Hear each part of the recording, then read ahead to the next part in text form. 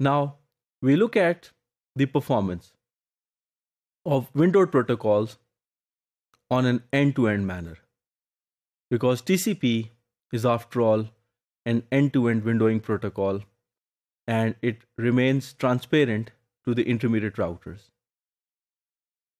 Although TCP is the de facto standard of windowing protocols these days, but at the same time, it is also affected by its limitations. In this module, we shall see what are the limitations of TCP which make it inappropriate for voice and video transmission. And we'd relate the performance of TCP with regards to the bandwidth, that is the throughput, and the delay. The classical book by Gallagher and Bertsikis, titled Data Networks, is highly recommended for students who are interested in pursuing network modeling, which helps them to understand more quantitatively the underlying processes and operations going on the internet. In end-to-end window protocols, the inherent limitation is that since the windows are meant for error control and flow control, so less emphasis has been initially given to the design to provide any guarantees with regards to minimum rate and the expected time of file transfer. That is why we do not see end-to-end protocols being widely used for voice and video applications. The another limitation that often affects the design and highlights the limitations is that the window size trade-off has to be precisely reached at. What we mean from here is that from a network perspective, lesser number of packets is demanded, because with more number of packets in the subnet, congestion is highly likely to develop.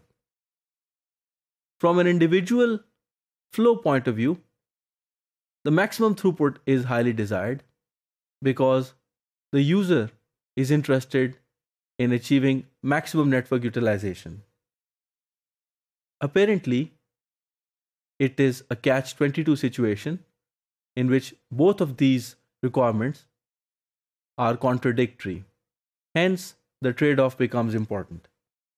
The visualization here tries to establish a relationship between the bandwidth or throughput or the transmission rate and the round trip time.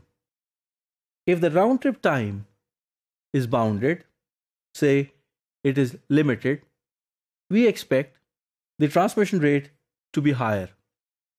We can keep it larger because the packets would take less time to get delivered, and the issue of lots of packets stuck in a very long queue of routers does not arise.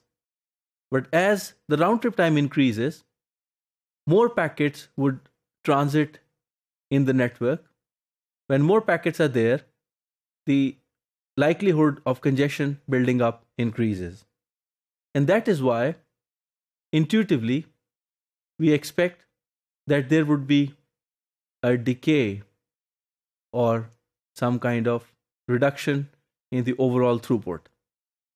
Mathematically, if we could establish a relationship, we'll say that as long as the round trip time is bounded, we'll expect the performance to reach its peak, that is 1 upon x, where x being the transmission of a single segment. But as the round trip time increases, the slope at which the overall throughput reduces is governed by the factor W divided by D. That is, more is the round trip time, the overall reduction is profound. Similarly, if the round trip time is large, but the window size is also large, we expect the slope to gradually decay. This trade-off to identify what window size should we choose and for what RTT that window size is appropriate is most often resorted with on empirical findings. Overall mathematical relationship, if it were to be designed, is expected to become very complex.